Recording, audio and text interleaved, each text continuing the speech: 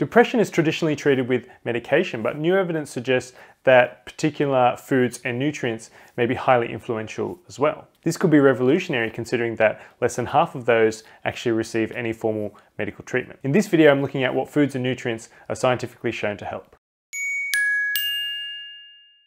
First and most importantly, I want to make this super clear that although they're not perfect, pharmaceutical, antidepressants and other medications are a fundamental part of treating severe depression. You should certainly not stop taking any medication without first speaking with your doctor because they are really important. In fact, almost all the supplements I'm about to mention actually enhance the effectiveness of antidepressants. So it seems that medications and natural remedies actually work together synergistically. St. John's wort.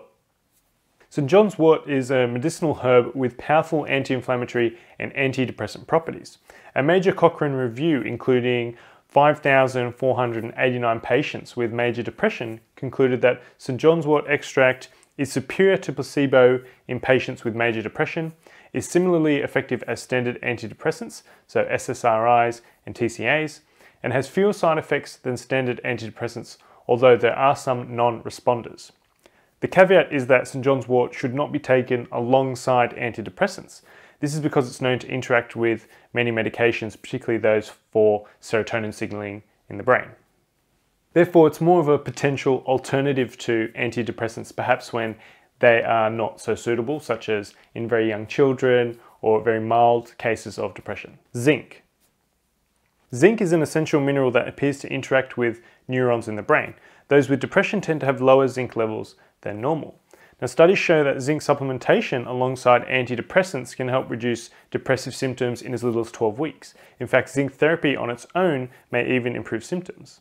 Supplements are most useful in this circumstance, but it's also recommended to eat a variety of zinc-rich foods, including oysters and shellfish, meat, legumes, nuts, and seeds.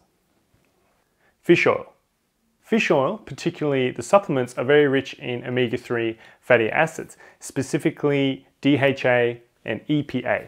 Large review studies consistently find that fish oil, especially EPA, is useful in treating severe depression. It seems to improve the effectiveness of antidepressants by up to 30%. The evidence is less conclusive among cases of minor depression though. Saffron.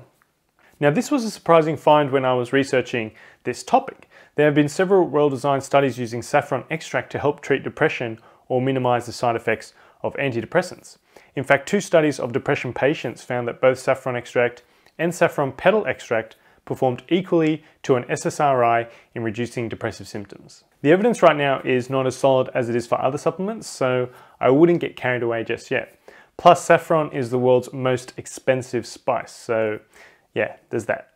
Lastly, I just want to say that you don't have to deal with depression on your own. Speaking out about it can typically be a tremendous help, whether that's speaking with a professional or some friends or family members. For more information on dietary treatment of depression, including the dosages for the supplements that I just spoke about, you can click the link in the YouTube card or follow the link in the video's description. That's all for today. Thank you for tuning in. If you found this information useful, please give the video a thumbs up and you can ask questions in the comments. And if you haven't already, I would love if you would click the red button below this video and subscribe to the Diet vs Disease YouTube channel.